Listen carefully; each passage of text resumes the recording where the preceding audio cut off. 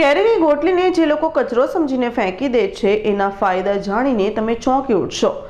વેસ્ટમાંથી best Ayurveda ઉપચારનો જોઈએ વિશેષ અહેવાલ।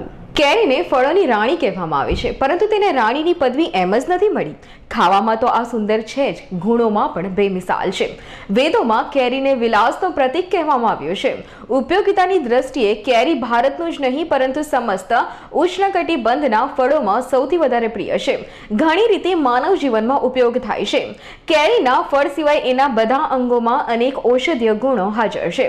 વાસ્તવમાં આખું કેરીનું ઝાડ ઔષધીય ગુણોનો ખજાનો છે।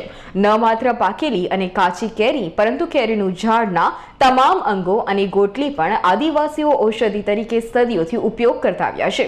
ચાલો આજે આપણે જાણીએ કેરીથી જોડાયેલા દેશી આયુર્વેદિક નુસ્ખા।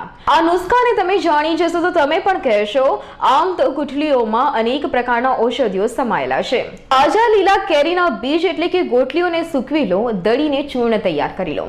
આ ચૂર્ણમાં સ્વાદ પ્રમાણે કાળું મીઠું, જીરા પાવડર મિક્સ કરવામાં આવે અને અપચા થવાની દશામાં જો રોગીને આપવામાં આવે તો ઘણો જલ્દી આરામ મળી જાય છે। આ પ્રયોગને 2-3 દિવસ સુધી સતત કરવામાં આવે તો સમસ્યાથી આરામ મળી જાય છે। કેરીની ગોટલીનું ચૂર્ણ દહીં સાથે મિક્સ કરીને પીવાથી ઝાડામાં પણ ઝડપથી આરામ મળે છે।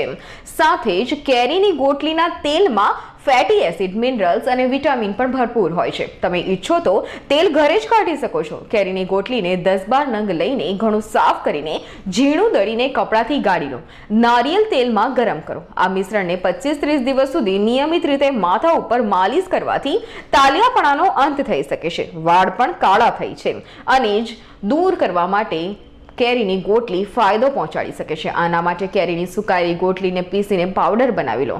આના પછી એ પાવડરમાં લીંબુનો રસ મેળવીને માથામાં લગાવો। આ પ્રક્રિયાથી જૂનો પણ સફાયો થાય છે। સાથે જ ગોટલીનું ચૂર્ણ દહીં અને મીઠું મેળવીને ખાવાથી મહિલાઓની જરૂરિયાતથી વધારે બ્લીડિંગ રોકાઈ શકે છે, એટલે કે એ પીરિયડ્સમાં પણ ઘણો ફાયદો આપે છે। સાથે જ હાઈ બ્લડ પ્રેશરમાં પણ ઉપયોગી છે। કેરીની ગોટલીને સીમિત માત્રામાં ખાવાથી હાઈ બ્લડ પ્રેશરની સમસ્યાથી છુટકારો મેળવી શકાય છે। આની સાથે જ હૃદયની બીમારીની સમસ્યા પણ દૂર કરી શકાય છે। કેરીની ગોટલીથી કોલેસ્ટ્રોલ સ્તરને નિયંત્રણ કરી શકાય છે। કેરીની ગોટલી બ્લડ સર્ક્યુલેશનને યોગ્ય રીતે કોલેસ્ટ્રોલ લેવલને યોગ્ય કરવામાં મદદરૂપ કરે છે। મોટાપાથી ઘણા લોકો હેરાન છે, તે મોટાપાને દૂર કરવા માટે પણ કેરીની ગોટલીનો ઉપયોગ થાય છે। બાળકના પેટમાં કૃમિ થવાની સ્થિતિમાં કેરીની ગોટલીનું ચૂર્ણ અને વિરંગા નામની જડીબુટ્ટીની સમાન માત્રા મિક્સ કરી રાત્રે ઊંઘવાની પહેલા આપવામાં આવે તો કૃમિ મૃત થઈને મળની સાથે બહાર નીકળી જાય છે। નાકમાંથી લોહી નીકળતા હોય તો કેરીની ગોટલીનો રસને નાકમાં નાખવાથી સતત લોહી નીકળવાની ફરિયાદમાં પણ ઘણી રાહત થાય છે।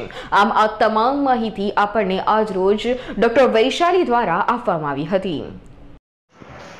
હું પીએચસી અમરાપુર ખાતે ડૉક્ટર વૈશાલી ખેર આયુષ્યમો તરીકે ફરજ બજાવું છું। આજે આપણે કેરીની વાત કરશું। કેરીને ફળોનો રાજા કહેવામાં આવે છે।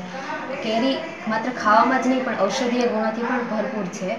આદિવાસી લોકોમાં કેરી ગોટલીનો બી ખૂબ સારી રીતે ઉપયોગ કરે છે। કેરીની ગોટલીમાં મિનરલ્સ, ફેટી એસિડ જેવા ઘણા તત્વો આવેલા હોય છે, જેનું આપણે તેલ બનાવીને વાળમાં નાખીએ તો વાળ કાળા બી થાય છે અને જે લોકોને ટાળની તકલીફ હોય છે એ બી દૂર થાય છે। કેરીની ગોટલીનો જો યોગ્ય માત્રામાં ઉપયોગ કરવામાં આવે તો કોલેસ્ટ્રોલ લેવલને મેન્ટેન બી રાખે છે। હાઈ બ્લડ પ્રેશરમાં બી તે ખૂબ ઉપયોગી છે। બાળકોને જે નાના બાળકોમાં કૃમિનો પ્રોબ્લેમ હોય છે તો તેમાં વિરંગના બીજ સાથે જો કેરીની ગોટલીનો પાવડર ખવડાવવામાં આવે તો પણ ખૂબ સારું રિઝલ્ટ પ્રાપ્ત થઈ શકે છે। પંકજ કારિયાનો રિપોર્ટ, માળિયાહાટીના।